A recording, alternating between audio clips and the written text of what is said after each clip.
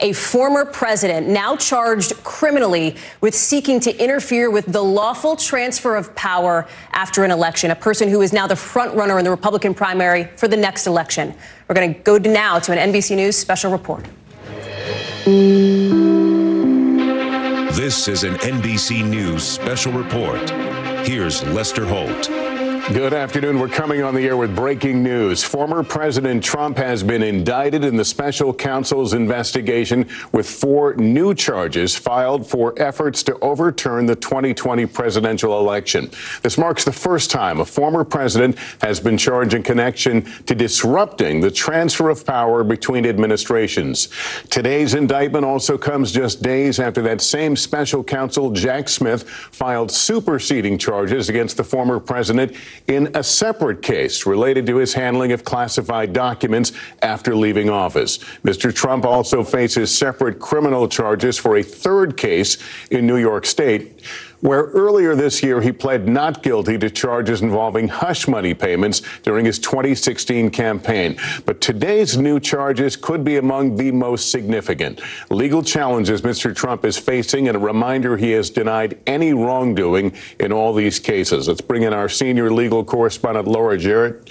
You literally just received the indictment. You've had a chance to go through it. 4 charges. Can you tell us what they are? Yes, Lester. This really focuses on all of the efforts that the former president undertook to try to overturn the will of the people, to overturn the election results. It is not, at least as on this first reading, about the violence that took place at the Capitol. As you can see there on your screen, obstruction-related charges, specifically obstructing the congressional vote count that happened on January 6th, and all of the steps that the former president and his allies took to try to stop that count, to try to stop the peaceful transition of power. So we're going to go through this. It is lengthy, spanning about 45 pages, but again, the former president of the United States, for the first time in history, has been indicted for trying to thwart the last election. And to frame this from the beginning, this was never necessarily about the riot itself of January 6th, but what the prosecutors believe may have sparked that riot. Well, and we had wondered for some time exactly what the charges would be, as everyone remembers those iconic images from the attack on the Capitol and the speech that he made preceding it. And we had wondered whether he would be charged with some sort of incitement-related crime. And we're going to need to go through it again. But on the first pass, this appears to relate to the actual steps that he tried to take to thwart the vote count. Right. So that's why we're going to, again, try to I'll give you a moment to go through that. Let me bring in NBC's Garrett Haake, who has been covering the former president. Garrett, walk us through how this day has gone. By President Biden to somehow derail his campaign. Since word of the indictment has broken, a former president's spokesman confirms to me that he was informed of the fact that he had been indicted. And the campaign sent out a lengthy statement using much the same language that they've used in the face of his other legal challenges over the years, calling this an un-American witch hunt, suggesting that it is purely political, even making hyperbolic comparisons to 1930s Nazi Germany and Soviet authoritarianism to describe the kinds of conduct here from the Justice Department going after the former president. So it's clear that he's going to fight this in the public sphere just as much as he fights it in a courtroom. That has already become such a key part of his presidential campaign, Lester. In fact, the former president's previous arraignments, particularly the New York arraignment, have been huge days for him from an online fundraising capacity. Things like this, which would have been badly damaging right away to other presidential candidates, haven't seemed to have the same effect. The former president will be making this, I think, a key part of his campaign going forward as he fights these charges in the legal system. All right, Garrett, we'll ask you to stand by. Let me bring in our senior Washington correspondent, Hallie Jackson. And Hallie, Garrett just walked us through some of the things the former president has said, trying to liken this to election interference in the 2024 election. Remind us again how this investigation began and the timing. It was before Mr. Trump was a presidential candidate. That's right, as far as the special counsel investigation, and then the special counsel, the investigation itself, and then the special counsel, of course, was created after Donald Trump did become a presidential candidate this cycle. I want to hit on a couple of key points, Lester, that we are learning from this indictment. First, the next big date. This indictment says that the former president has been summoned to appear on August 3rd, which is Thursday. So Thursday will be the day, based on this indictment, that we may see the former president. I'll leave it to the legal experts to talk through whether or not that date could change based on on conversations with the former president's attorneys here. I would also note, and I think big picture, right, remind people what this is based on, right? At the core of this indictment appears to be the former president's insistence that this election, the 2020 election, was stolen from him. It was not. That was not true. And this indictment lays out a series of examples related to the former president's mindset. The prosecutors here are saying Donald Trump knew that wasn't true. He knew it wasn't true when he persisted in making these claims that were not founded of election fraud. He'd been told directly, they say he'd been informed directly that this was not the case.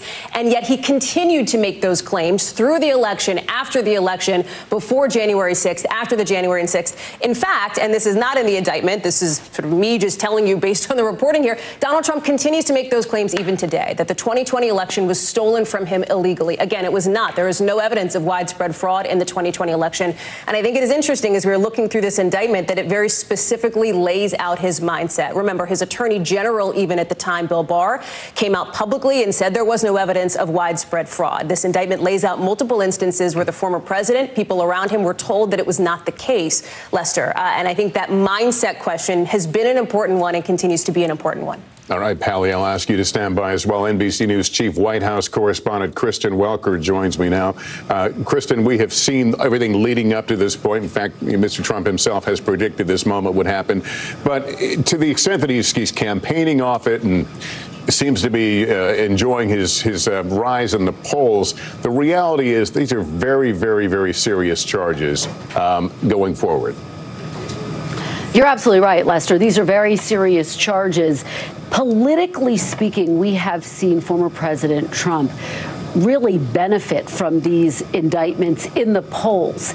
And in terms of a spike in his fundraising, Lester, he's 37 points ahead of Ron DeSantis, his nearest GOP challenger. However, from a financial standpoint, if you take a look at what he's spent so far in 2023, he's outspent how much he has raised, his super PAC has, in legal fees. So that speaks to the fact that this is starting to chip away at his overall operation as he runs for re-election. But again, politically speaking, we have seen his polls increase. We've seen a spike in fundraising. That's the primary.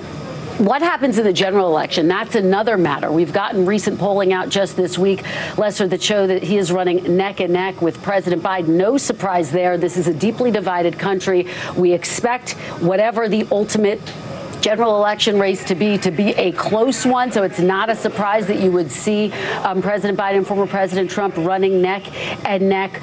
But it does raise questions about what this could mean if, in fact, he is the Republican nominee. So at this point in time, we're seeing both sides of that.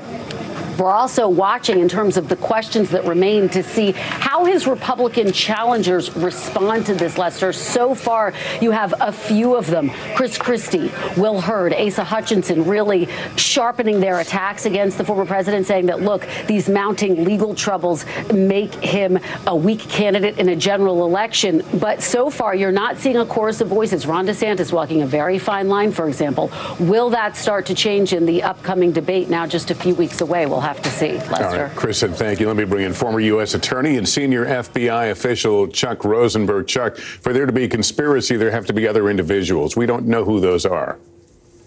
Well, we don't know their names. At least they're not named in the indictment. But there's traditional charging language that prosecutors use in a conspiracy, Lester, citing to conspirators known and unknown to the grand jury. And then they list 6 known conspirators, not by name, but by description. 5 of them are attorneys. One of the 5 attorneys is a Department of Justice official. And then the 6th known conspirator, again, not named, is a political consultant. So there are others that are clearly on the radar of Jack Smith and his team, others who joined in a criminal conspiracy with Mr. Trump. So we'll certainly learn their names. The prosecutors, of course, know their names, but they are identified specifically in the indictment by the jobs they hold, the positions they held during the course of the conspiracy. Another point to make. Charging a conspiracy in a speaking indictment, as the Smith team did, gives us a tremendous amount of detail about the indictment and the allegations. So in that way, very similar, Lester, to the indictment that was returned and then superseded in the Southern District of Florida. Speaking indictments with tremendous detail. I hope people read it carefully. These 4 charges we're looking at here now, how will they be defended? How would they typically be defended? Do you see any obvious weaknesses in the government's charges? Well, I don't see weaknesses in the government's charges because I haven't had a chance yet to read the indictment carefully. But assuming that the government can adduce and prove in court everything it alleges in the indictment, my quick look at the indictment suggests that it's compelling and strong. That said, how do you defend against a case like this? So to your question, Lester, traditionally, typically, in these sorts of cases, the defendant will argue that he didn't have the requisite intent to commit these crimes. He may argue that he relied upon attorneys for their advice and counsel, and by doing so, he should be absolved of any criminal liability. Simply put, the government always has to prove intent, and often in these types of cases, a defendant will claim that he lacked the requisite intent. But, and this is important, there are numerous individuals also cited in this indictment who did the right thing by telling Mr. Trump that he lost the election. They are also listed in the indictment by position: the Vice President of the United States, Department of Justice officials, the Director of National Intelligence, Department of Homeland Security officials, and officials from the White House counsel's office, Mr. Trump's internal counsels within the office of president.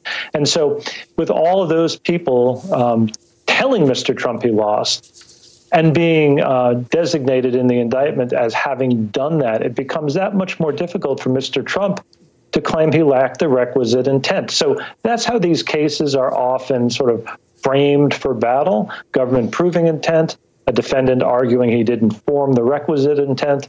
But it seems here that the government, Mr. Smith and his team of prosecutors and agents, have thought carefully about that already. All right, Chuck Rosenberg, thank you. Let me go to our senior legal correspondent, Laura Jarrett. I bought you as much time as I could to read through this document. What stands out to you? A couple of interesting things. The story that the prosecutors are telling here is incredibly detailed, and we're still working our way through it. But to Chuck's point, talking about the former president's intent, on page 7, they lay out all of the times, and these probably aren't all that they've collected, but they give some examples of the times that the former president was told that the things that he was saying publicly were flat out false. And the reason that they're doing that is because they need to show that he was acting with some sort of corrupt mindset.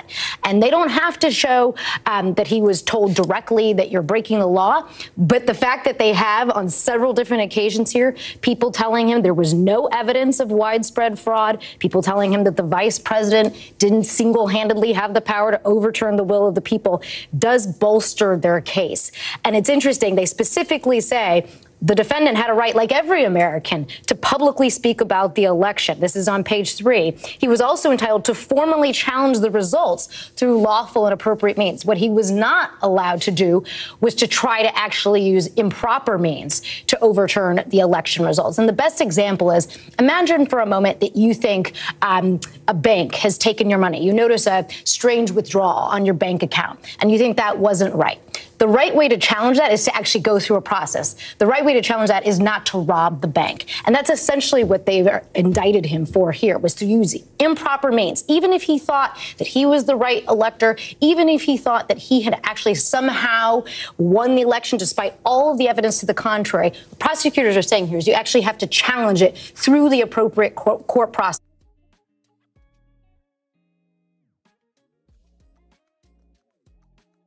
Join the conversation.